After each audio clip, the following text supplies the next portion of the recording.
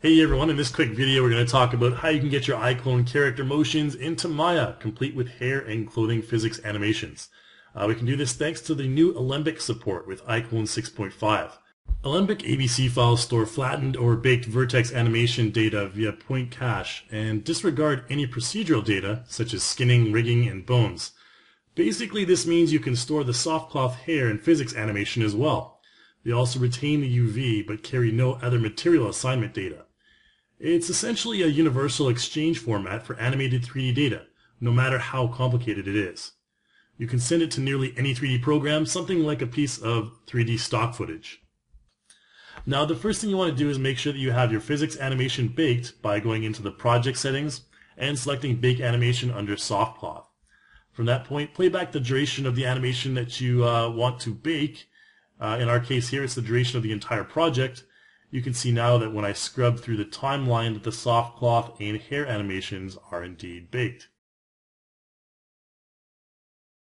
Now what you want to do is make sure that your character is selected and then go up to the File menu and select Export Alembic.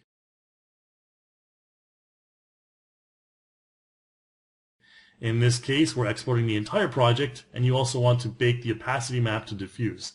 Then save your ABC file to wherever you want. I'll call mine Dance. So that's exported the animation complete with physics cloth simulation into ABC format. So let's export our character now to 3DXChange so we can get an FBX file with all the relevant textures. We're going to need this for later. So again, we're just going to simply go up to FBX Export, and I'll use the same name for my FBX file to keep things consistent. Okay, so now we're in Maya and I want to open my outliner as well as the Hypershade tool to assign the materials.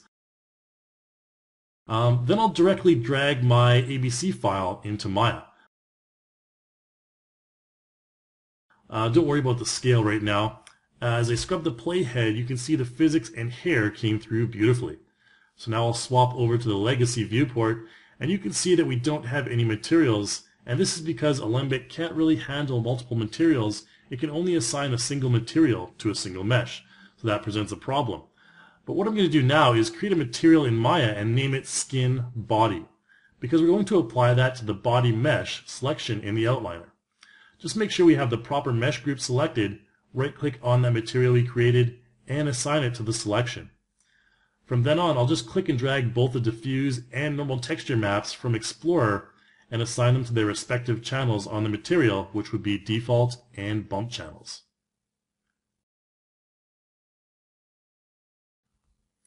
So now we have our body texture applied. Let's do the same thing for the skin on the head. Again, I'm selecting and applying the material to that mesh group and then dragging the materials from Explorer to the respective channels.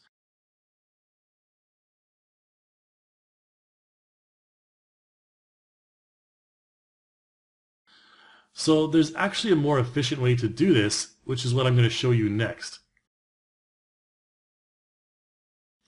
If you import the FBX file first, you'll also import in all the materials that come along with that FBX file, as you can see in the Hypershade tool here once it's imported. Then when we select the right shading options, we can see the fully textured character. However, we don't need the rig at this point, only the materials. So what I can do is delete the entire hierarchy in the outliner and then import in that same ABC file that I did before. Let's make the project length a little longer here so we have the completed animation.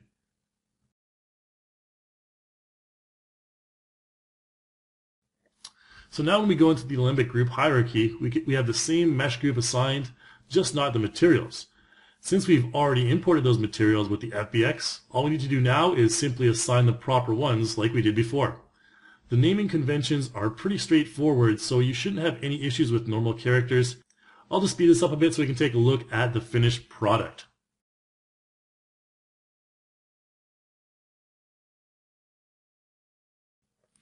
And there you have it, folks, the animation complete with iClone soft cloth physics simulation exported to Maya in a couple of minutes, thanks to the new Alembic support.